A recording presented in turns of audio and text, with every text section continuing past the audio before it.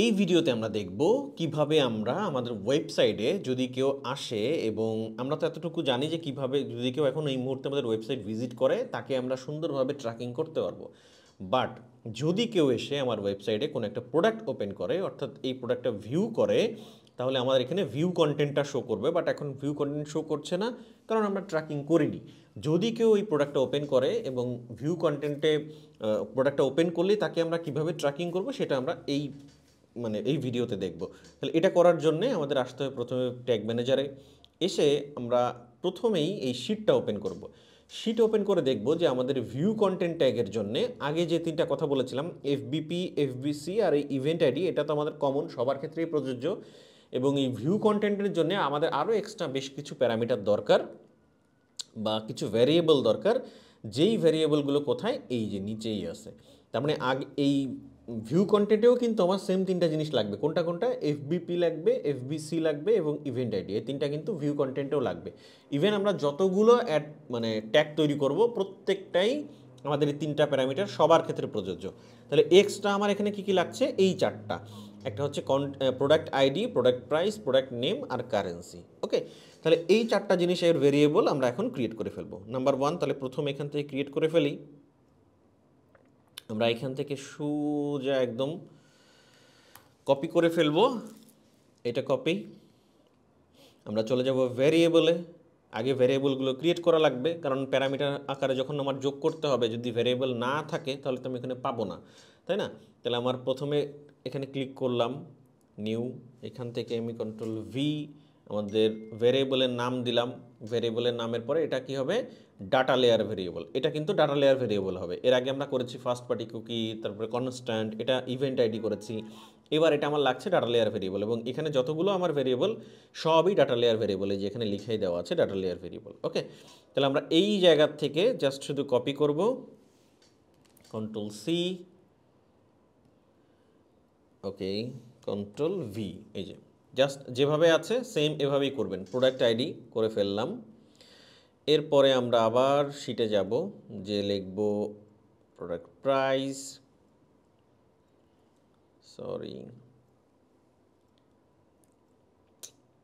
মাউসটা থাকলে সুবিধা হয়।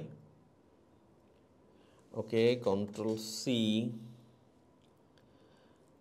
আচ্ছা, আমরা আর একটা নিব এখান থেকে,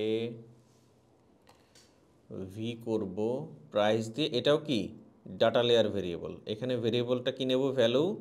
ভ্যালুটা হবে হচ্ছে আইটেমস ডট প্রাইস, এইটা। তাহলে এটা যদি হয় তাহলে আমরা এখানে জাস্ট পেস্ট করে দিলেই হয়ে গেল।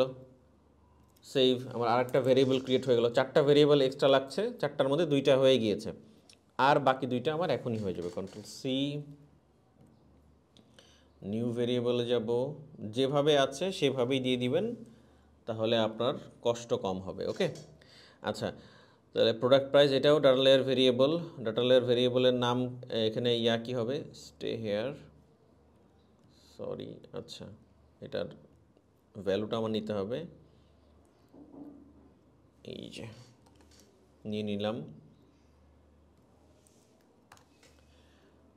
আমার আরেকটা ভেরিয়েবল লাগবে, সেটা হচ্ছে কারেন্সি। মানে ফেসবুক থেকে বলেছে আমার চারটা জিনিস হলে আমরা ফেসবুক সন্তুষ্ট ফেসবুকের কাছে ডাটা পাঠানোর জন্যে। একটা হচ্ছে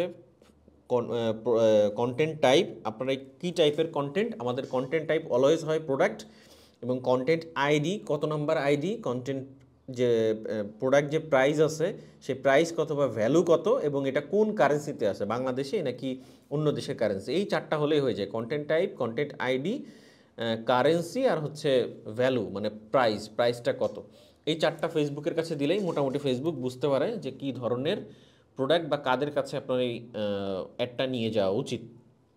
ওকে, প্রপার ওয়েতে ফেসবুকের কাছে ডাটাটা যায়। আচ্ছা, এটা আমি এখানে দিয়ে দিলাম কারেন্সি। কারেন্সি দেওয়ার পরে তাহলে বলতে পারেন এক্সট্রা তাহলে এতগুলো করছি কেন? আমরা যত বেশি ফেসবুকের কাছে ডাটা পাঠাবো, এক্সট্রা বলতে আমরা কোনটা করছি? নেমটা এক্সট্রা করছি, আর বাকিগুলো তো আমাদের লাগবেই। আচ্ছা, এটা আমরা এভাবেই নিব। যত বেশি পাঠাতে পারবো ফেসবুকের কাছে ডাটা, তত ফেসবুক বুঝে তার অ্যালগোরিদম সিস্টেম আরও বেটার ওয়েতে রেজাল্ট দেওয়ার চেষ্টা করবে আমাদের। কারেন্সি দিয়ে দিলাম, সেভ। তার মানে কি, আমাদের ভিউ কন্টেন্টের জন্যে, এই যে উপরে লিখেই দিয়েছি ভিউ কন্টেন্ট ইভেন্ট, ভিউ কন্টেন্টের জন্য যেই প্যারামিটারগুলো দরকার সেগুলো কিন্তু আমাদের ক্রিয়েট করা হয়ে গেল। এখন আমরা ভিউ কন্টেন্টটা করে ফেলবো। ভিউ কন্টেন্ট করতে গেলে আমাদের কি করতে হবে, এই ট্যাগে যাব। খুবই সহজে এখন ভিউ কন্টেন্টটা হবে। দেখুন এই আমরা বেস ট্যাগটাতে একটু ক্লিক করব, ক্লিক করে এই ট্যাগটাই আমরা ডুপ্লিকেট করে ফেলবো, অর্থাৎ কপি করে ফেলবো। এখানে ক্লিক করে দেখেন কপি হয়ে যাবে, ক্লিক করলেই দেখবেন এই নামটা চেঞ্জ হয়ে যাবে এবং কপি হয়ে যাবে। এই যে কপি হয়ে গেল, copy of FB base tag, তাই না? তার মানে এটা কিন্তু এখন ভিন্ন একটা ট্যাগ হয়ে গিয়েছে এবং এটা আমরা নাম দিব ভিউ কন্টেন্ট ট্যাগ। তার মানে এটা আমাদের আরেকটা ট্যাগ। আমি যদি এখন সেভ দিই, এই নিচে এই বেস ট্যাগের নিচে আরেকটা ট্যাগ হয়ে যাবে। বাট আমরা তো সেভ দিব না, আমরা তো বাকি কাজগুলো করতে হবে। আচ্ছা, পিক্সেল আইডি দেখেন আমার বসানো লাগলো না, তার মানে কি এটা বসানোই আছে। জাস্ট স্ট্যান্ডার্ড ইভেন্ট থেকে আমরা এখন এটা করে দিব, সরি একটু নিচে আসি, আমরা এখন এটা করে দিব ভিউ কন্টেন্ট। এই যে ভিউ কন্টেন্টটা করে দিব, কারণ আমরা এখন ভিউ কন্টেন্ট করছি, তাই না? সরি, আচ্ছা ভিউ কন্টেন্ট করছি, তাহলে আমরা ভিউ কন্টেন্টটা করে দিলাম। ভিউ কন্টেন্ট যখন করে দিয়েছি, অবজেক্ট প্রপার্টিতে দেখেন সেম সেই তিনটা জিনিস কিন্তু কমন, কারণ আমরা কি এই ট্যাগটাই ডুপ্লিকেট করেছি, কপি করেছি। তাহলে সেম এই ট্যাগটা কিন্তু এই তিনটা ভেরিয়েবল আমার কমন, আমার লাগবেও। তাহলে এই তিনটা এইভাবে থাকলো, কোনো সমস্যা নাই। এক্সট্রা আমার যে চারটা লাগবে সেই চারটা বা সেই পাঁচটা কিন্তু আমার এখন ক্রিয়েট করতে হবে। তাহলে 1 2 3 4 5, তাহলে এই পাঁচটা কি কি হবে? নাম্বার 1 এইখান থেকে নিব আমরা কন্টেন্ট টাইপ, যেভাবে আছে দেখেন content type, control C, content type. এই ভিডিওটা দেখলে অনেকটা ক্লিয়ার হয়ে যাবেন পুরোটা দেখলে। Content name, control V, content নেমের পরে আছে কি কন্টেন্ট আইডিস। এখানে যেভাবে লেখা আছে হুবহু এভাবেই হতে হবে, না হলে কিন্তু ফেসবুক বুঝতে পারবে না। এটা কিন্তু কেস সেন্সিটিভ, আপনি ছোট হাতের বড় হাতের অক্ষর দিলে ফেসবুক এটাকে ধরতে পারবে না। ওকে, কন্ট্রোল সি, ভ্যালু লাগবে হচ্ছে কারেন্সি। আর ইভেন্ট আইডিটা তো আমার ক্রিয়েট করাই আছে উপরে, এই যে উপরে দেওয়াই আছে ইভেন্ট আইডি, তাই না? তার মানে আমার আর লাগছে না এক্সট্রা। এবার আসি কন্টেন্ট টাইপ। কন্টেন্ট টাইপের প্রপার্টি ভ্যালু কি হবে? কন্টেন্ট টাইপের প্রপার্টি ভ্যালু অলওয়েজ হবে হচ্ছে প্রোডাক্ট।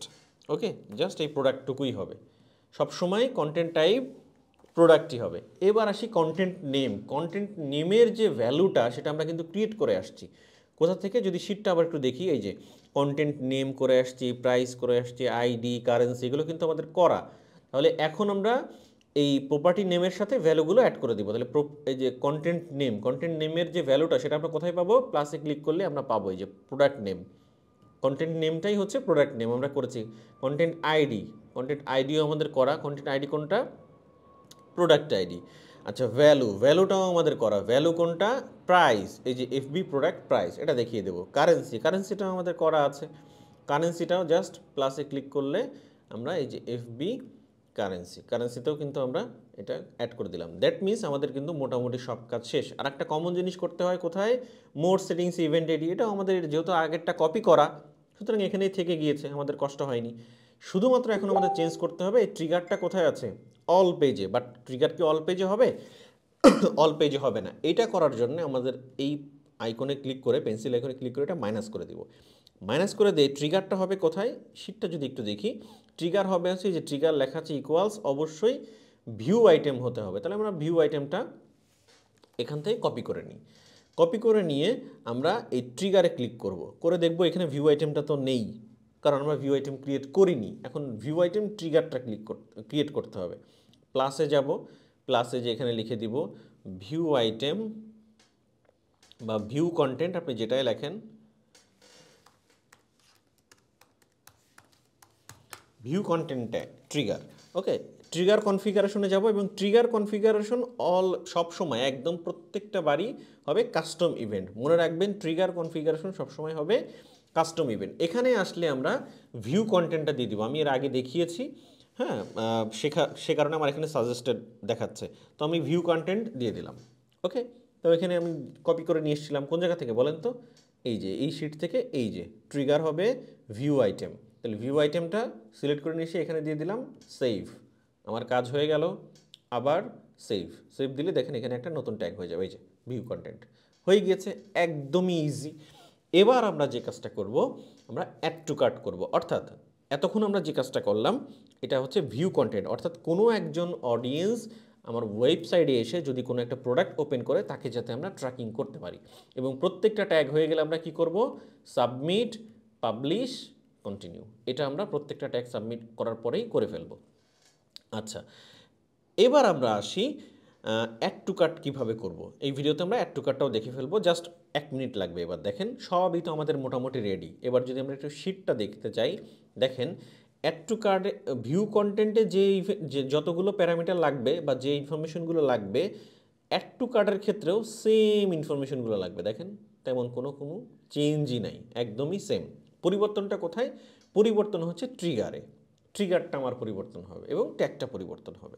জাস্ট এই দুইটা জায়গায় পরিবর্তন হলেই হয়ে গেল। তাহলে আমরা কি করব, এই ভিউ কন্টেন্টটাকেই ডুপ্লিকেট করে ফেলবো, একদম ইজি। ভিউ কন্টেন্টকে ধরে এখান থেকে কপি করে ফেললাম, এটা ডুপ্লিকেট হয়ে গেল। এফবি ভিউ কন্টেন্টটা এটা রিমুভ করে দিলাম। এখান থেকে ভিউ কন্টেন্টটা আমি করে দিব add to cart. Okay, add to cart করে দিলাম। এখানে এসে আমার পিক্সেলটা অটোমেটিক আছে, কারণ কি আগেরটাই আমি ডুপ্লিকেট করেছি, তাই না, কপি করেছি। তাহলে এই ভিউ কন্টেন্টটা এখন কি হয়ে যাবে, এই ভিউ কন্টেন্টটা করে দিব আমি অ্যাড টু কার্ট। এবং অবজেক্ট প্রপার্টির মধ্যে কোনো চেঞ্জ নাই, এই জায়গাটায় আমার এসে আর কোনো হাতই দেওয়া লাগলো না। মোড সেটিংসে এসেও কোনো চেঞ্জ নাই, যেটা আসার মানে যেটা থাকার সেটাই আছে। তাহলে ট্রিগারটা আমার এখানে চেঞ্জ করতে হবে। পেন্সিলে ক্লিক করব, এখান থেকে মাইনাস করে দিব, জাস্ট ট্রিগারটা আমার নতুন করে হবে। কারণ অ্যাড টু কার্ট তো আর ভিউ কন্টেন্ট ট্রিগার দিলে কাজ করবে না, তাই না, আমার অ্যাড টু কার্ট ট্রিগারই লাগবে। তাহলে সেই কারণে আবার প্লাসে যাব, এখানে যে আমরা লিখে দিব অ্যাড টু কার্ট ট্রিগার। ওকে, ট্রিগারটা করার জন্য ট্রিগার কনফিগারেশনে যাব, এবং ট্রিগার কনফিগারেশন অলওয়েজ কী হবে, কি বলেছি, কাস্টম ইভেন্ট। তাহলে কাস্টম ইভেন্টে ক্লিক করলাম এবং এই জায়গাটায় আমরা লিখব কি বলেন তো, অ্যাড টু কার্ট। কোথায় পাবো, এই যে লিখে দিয়েছি trigger add to cart. Just আমরা এখান থেকে কপি করে এখানে এই যে দিয়ে দিব। আমার আগে সাজেশন দেখাচ্ছে তাই আমি আর কপি করলাম না, অ্যাড টু কার্ট এখানে দিয়ে দিব। যেভাবে আছে এই শিটে হুবহু এভাবেই হতে হবে, না হলে কিন্তু কাজ করবে না। জাস্ট সেভ, সেভ, এই যে আমার অ্যাড টু কার্টটাও হয়ে গেল। আশা করছি আপনারা বুঝতে পেরেছেন কিভাবে আমাদের দুইটা ভিউ কন্টেন্ট এবং অ্যাড টু কার্ট হয়ে গেল। নেক্সট ভিডিওতে আমি দেখাবো পারচেস এবং চেকআউট। কেউ যদি চেকআউট করে তাকে আমরা কিভাবে ট্র্যাকিং করব বা কিভাবে ট্র্যাকিংটা করতে হয়, এবং কেউ যদি আমার কাছ থেকে প্রোডাক্ট কেনে পারচেসটাও আমরা প্রপার ওয়েতে কিভাবে ট্র্যাকিং করতে হয়। দেখা হচ্ছে নেক্সট ভিডিওতে।